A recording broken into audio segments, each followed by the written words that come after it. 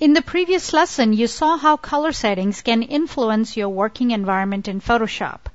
In this movie, we'll take a look at how you might interact with the profiles for your various devices and see what choices are reasonable for different workflows.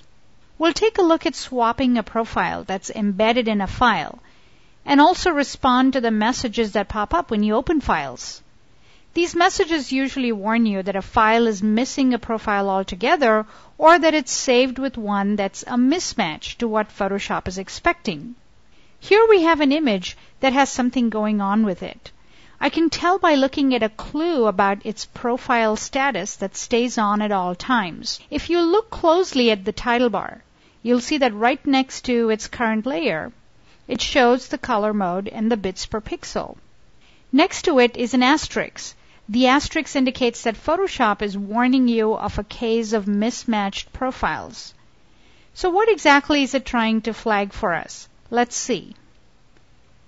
If I type Command-Shift-K or Control-Shift-K on PCs, I can access my color settings to verify what my working spaces are presently set to. It says that my preferred workflow has the RGB workflow, or the working space, set to Adobe RGB.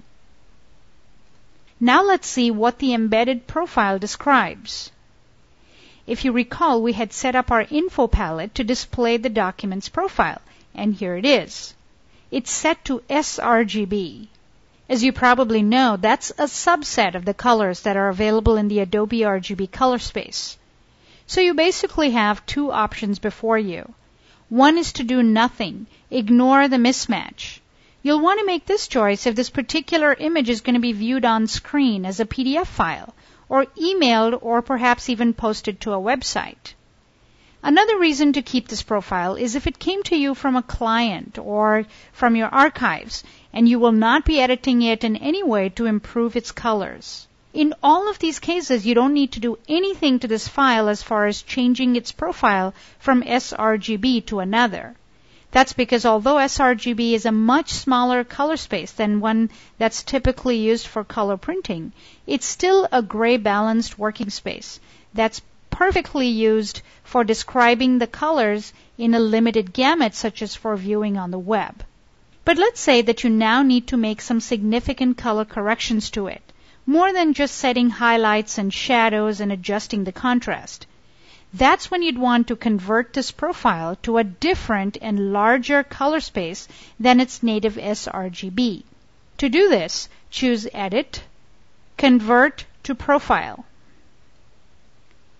Choose the destination or the target color space carefully because it defines the number of colors that will be available to you for editing your images. The ideal choice is one that is device independent, so it cannot be your scanner's profile or your monitor's profile. At the same time, it needs to be large enough to represent the colors in all of the devices that you'll use in your workflow subsequently. So if you'll print these colors to an inkjet, you might choose the Adobe RGB space.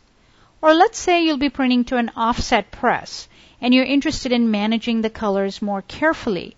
I'd suggest choosing Color Match in this case because it's smaller in size than Adobe RGB and tracks the colors available in 4-color printing more accurately. The next choices have to do with how you want to render very bright and saturated colors that might lie outside your printer's gamut or range of colors. That's the intent you specify. In general, for photographic images, you might use perceptual as a default because it does a fine job with preserving smooth gradations and tonal graduations. But feel free to experiment by choosing one of the others and by making sure that the preview checkbox is checked. The only other option to check is use black point compensation because this extends the dynamic range of the image when you convert from one color space to another. And click OK.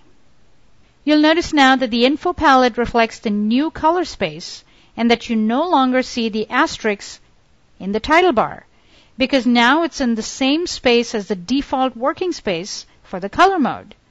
The color appearance hasn't changed much because we converted to this new color space.